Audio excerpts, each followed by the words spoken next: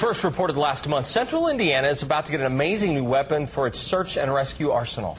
Today, 24-hour News 8 anchor Eric Halverson learned what it will be like to have a hovercraft in town. Eric. Well, and we think the concept surprises people. They ask, why does Central Indiana need one of these? Well, once you've seen a hovercraft in action, you begin to understand. All set.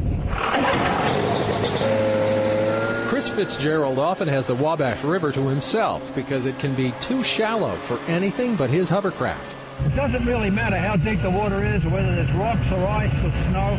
Because it's 9 inches above the surface. Hovercraft doesn't know any difference between land and water. It's that amphibious quality that makes the craft so appealing to rescuers. It moves from water to land on a cushion of air. It's a simple concept. This is where it all starts. That's very complicated to produce. Central Indiana's new hovercraft came from Neoteric, Fitzgerald's factory in Terre Haute. It takes us about 600 hours to produce a craft.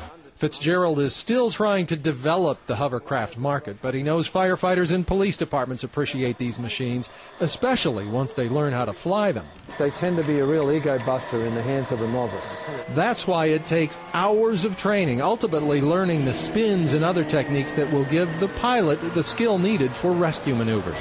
Fitzgerald says a hovercraft shows its value in situations that would be off limits to any other vehicle. Well, if you can use some other vehicle, then you don't need the hovercraft. It's sort of a poor man's helicopter. And it's the big difference, though, is it's much less expensive and much safer to use. If they needed to rescue someone in that debris, say during a flood, the hovercraft could swoop right to the victim to be pulled on board to safety.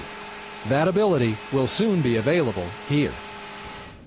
And the new hovercraft will be bigger than the one we tested today. While it will be kept at an Indianapolis fire station, the craft will be available for emergencies across Central Indiana. It's a $57,000 machine paid for by a federal Homeland Security grant.